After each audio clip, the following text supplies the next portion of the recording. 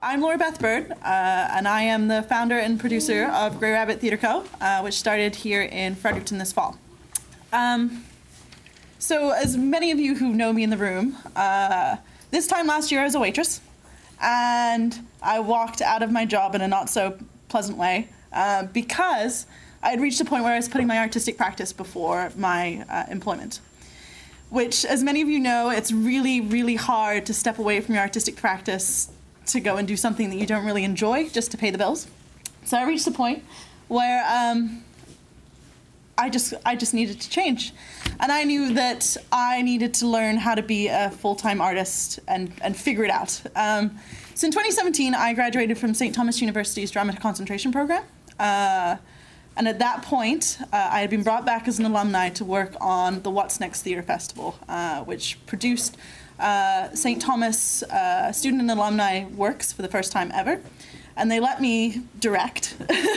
They gave me the keys to the castle, full production group, and after that, I knew that was what I wanted to do.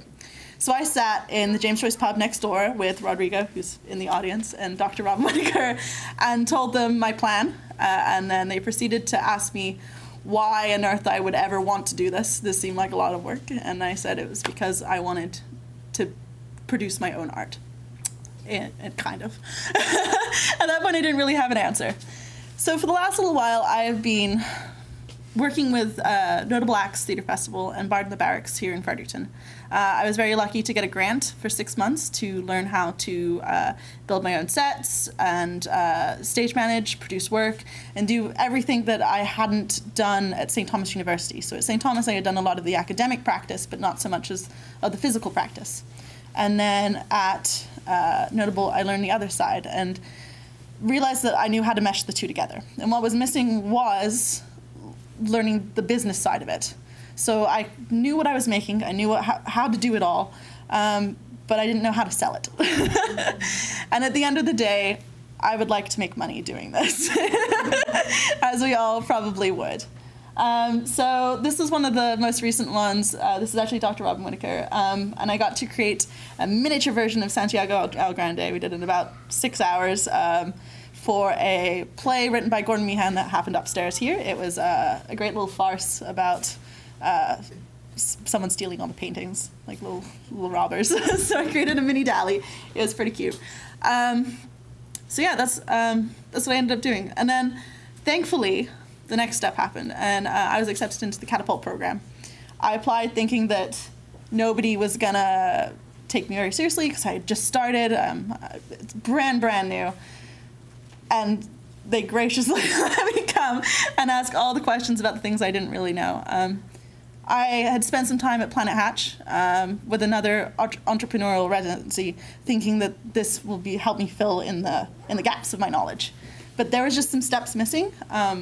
A lot of it was geared towards manufacturing and larger scale industries, and not towards arts. So I found myself Googling a lot of the terms that they were using and trying to keep up with what they were talking about, and there's something missing.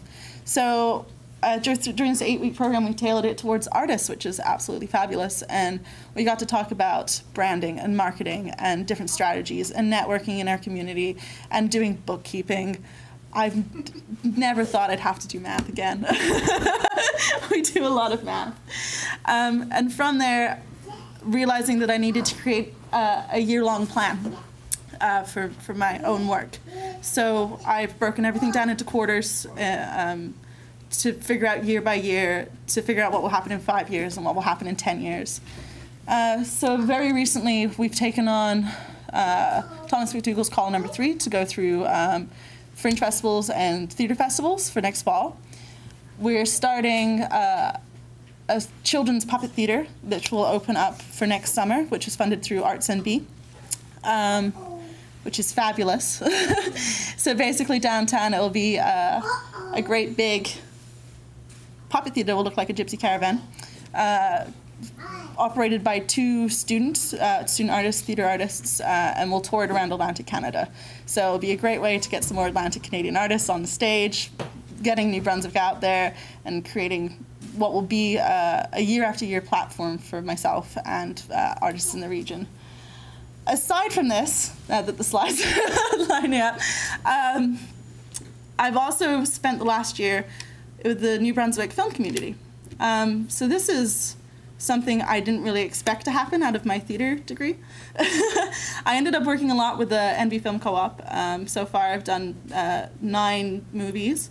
I got to work on The Amazing Race when it came through town, Popsy, which came through from Nova Scotia, and various other companies in the region, figuring out how theater relates to film and how I can breed the two together to do both practices, which is something I've kind of fallen in love with and been exploring a little bit more, just because the film and the theater community seem a little separate right now, and I'm going to try and bring them together.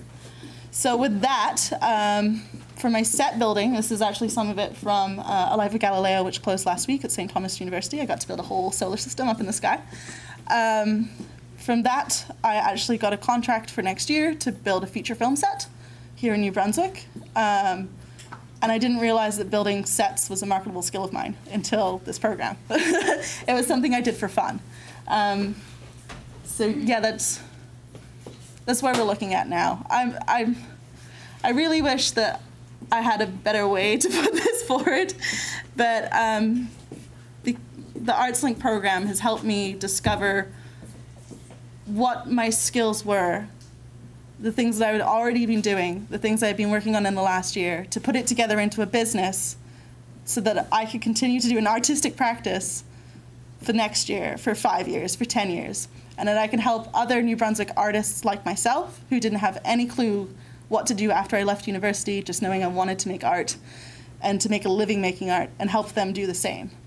So I'm very, very thankful to ArtsLink and to the CATAPULT program for Sarah and all of her patience with all of our questions, so many questions, and walking us through how to make a living doing the things that we love. So thank you very much. I will say that the slides is on a different program because all the timers messed up, but it's okay. Anyway, thank you very much. I'm gonna sneak away now.